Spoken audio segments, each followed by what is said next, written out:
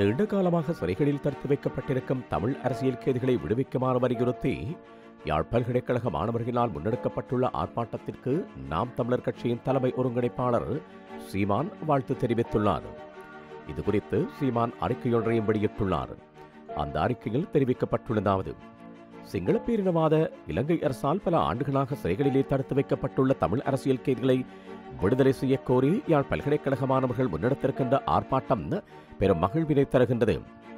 ஈழப்போர் நிறைவுற்று 10 ஆண்டுகளை கடக்கின்ற போது நிலையில் இலங்கை அரசினால் கைது செய்யப்பட்டிருக்கின்ற தமிழ் அரசியல் கைதிகளை இன்னும் சிறையிலேயே வைத்திருப்பது அப்பட்டமான மனித உரிமை மீறல். பயங்கரவாத தடுப்புச் சட்டம் என்னும் பெயரில் கொடுஞ்சட்டத்தை கட்டவிழ்த்துவிட்டு சிறைப்படுத்தப்பட்டுள்ள தமிழ் கைதிகள் தங்களது விடுதலைக்காக தொடர் பட்டினி போராட்டத்தை முன்னெடுத்திருக்கின்றார்கள். அதற்கு வலி சேர்க்கும் வகையில் யாழ் பல்கலைக்கழக மாணவர்கள் முன்னெடுத்திருக்கும் நடைபவனி போராட்டம் முழுமையாக ஆதரிக்கின்றேன்.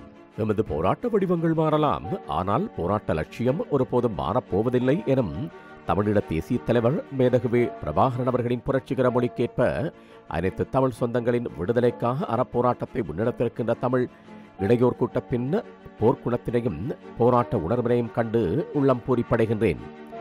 சர்வதேச விதிகளுக்கு மாறாக சிறைக்கொட்டிலுக்குள் வதைக்கப்பட்டுக் கொண்டிருக்கும் 107 தமிழ் அரசியல் கைதிகளை விடுதலை செய்ய கோரிக்கை என்பது மிக தீர்க்கமான தார்மீகமானது.